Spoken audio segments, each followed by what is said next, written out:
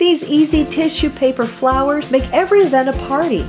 You can make them any size you want. Mine are about 8 inches wide, so I cut several layers of tissue paper to 8 inches wide and then make accordion folds in those. There's about 12 sheets of paper here. Notch both sides in the center so that you can twist that pipe cleaner around easily. You can use string as well. Then round those ends to make them look like petals. Fan it out and then gently but firmly pull each layer of tissue paper up towards the center, away from the stem. Repeat for every layer of tissue paper. Some of them may rip just a little bit, but just do it carefully and you'll get the hang of it. And then look, you fluff and shape it up. It is so cute.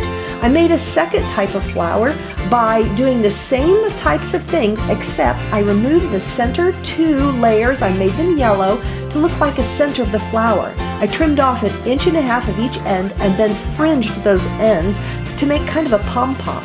Replace them back in the tissue stack in the center, re-accordion fold them, cut the notches, put on the pipe cleaner again, and then you're going to fluff up that center section and it will be shorter than the other sections. So fluff it up, it's going to look like a pom-pom. Then go ahead and round those ends and finish them out the same way that you did the other ones.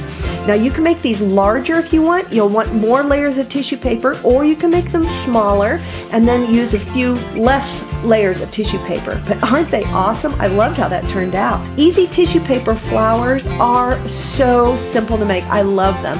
Come to Welcome to Nana's for complete instructions and come join the fun.